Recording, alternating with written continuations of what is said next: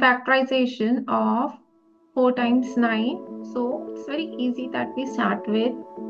Since I have here 4 nines, I'm going to try with 11. So I'm going to divide this number by 11. So 11 times 9 is 99. Then I'll show you the division also. How am I going with this? So this is 11 times 9 is 99. Then I get 0, 0 here. I will carry this down 9. But 11 is a greater number than 9. So I'm going to put a 0 here and then carry down this 9 again. So this is 9 again. So 11 times 9 is 99.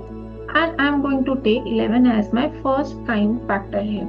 So 909. Okay, so now if I'll check this 909, so I can consider 3 again here, because the sum of the digits of this 909 is also a multiple of 3, right? So I'm going to take this 3 here. So this is 303. Now let's divide this 303 by 3 and I get 101. So now 101 itself is a prime number.